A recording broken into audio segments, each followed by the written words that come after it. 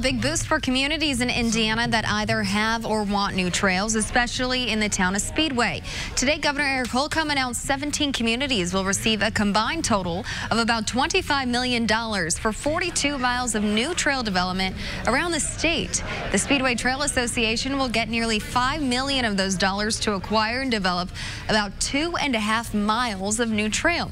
The trail will connect Speedway to Michigan Street to the east and Speedway to Girls School Road to the west. This is not just a health initiative, but it's also an economic development initiative. We've heard from so many folks who want to create a better quality of place, better quality of life, all the amenities that get connected to one another.